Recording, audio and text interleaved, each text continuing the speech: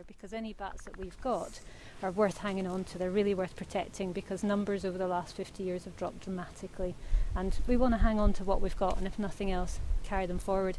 And the best thing that you can do is actually tell people positive things about bats, because a number of people I speak to about bats that go, oh, they'll suck my blood, oh, they'll get stuck in my hair, oh, they're blind, oh, they chew the cables in my loft, or whatever other nonsense I hear. It's all rubbish. These are little insect eaters that we rely on, and they're excellent little beasties. I hope you'll agree. So anyway, have you enjoyed yourselves tonight, guys? Yeah.